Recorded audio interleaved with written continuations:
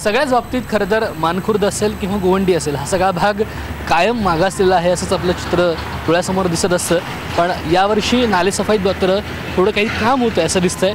तुम्ही जर या बाजूला बघितलं तर तुम्हाला दिसेल की JCB मशीन आहे आणि ह्या JCB मशीनच्या मदतीने मोठ्या प्रमाणात गाळ इथं काढण्यात येतोय।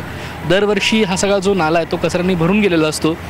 अजूनही मोठ्या प्रमाणात याचं काम बाकी आहे, पण गेल्या वर्षीचं दिसणारं जे चित्र होतं ते ह्यापेक्षाही भयंकर होतं। हा नाला पूर्णपणे गाळाने आणि कचऱ्याने भरलेला होता। तर तुम्ही जे बघाल नाल्याच्या बाजूला गाळ टाकलेला आहे आणि हा गाळ उपसून पुन्हा नाल्याच्या बाहेर जो रस्ता आहे तिथं मोठ्या प्रमाणात काढून टाकण्यात आलेला आहे, जेणेकरून की हा नाला जेव्हा पाऊस येईल तेव्हा तुंबणार नाही आणि इथं जे आजूबाजूला झोपडपट्टी वासी आहेत त्यांना गैरसोय होणार नाही।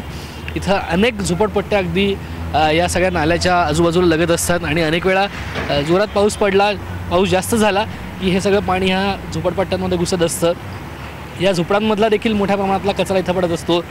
प्लास्टिकच्या शीट्स असतील, थर्माकोल असतील, अजून घरातलं काय सांडपाणी असेल, कुठले अन्नपदार्थ असतील राहिलेले, हे सगळे ह्या नाल्यात टाकले जातात। त्यामुळे या नाल्याची दुर्दशा झालेली असते।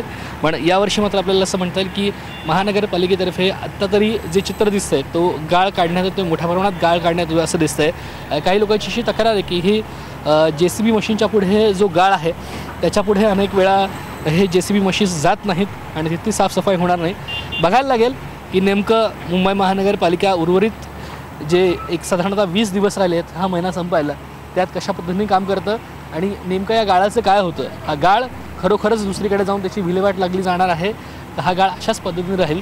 कारण अनेक ठिकाणी मुंबईमध्ये असं दिसतंय की नाल्याची साफसफाई तर केली जाते पण तो गाळ नाल्याच्या बाजूलाच आहे आणि तो सगळा गाळ नाल्याच्या बाजूला असल्यामुळे तो पुन्हा एकदा तिथल्या सांडपाण्याच्या प्रवाहावर पुन्हा एकदा तो नाल्यात जात असतो आणि साफसफाई खरंच होते का नाही असं प्रश्नचिन्ह निर्माण होत असतं।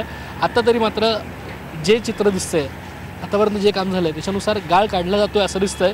बघूयात नेमकं खरंच शेवटपर्यंत ह्या नाल्यातला गाळ काढला जाईल का आणि ती साफसफाई खऱ्या अर्थाने पूर्ण होईल का। व्हिडिओ जर्नलिस्ट बाळकृष्ण शेट्टीसोबत विवेक कुलकर्णी, IBN लोकमत, मुंबई।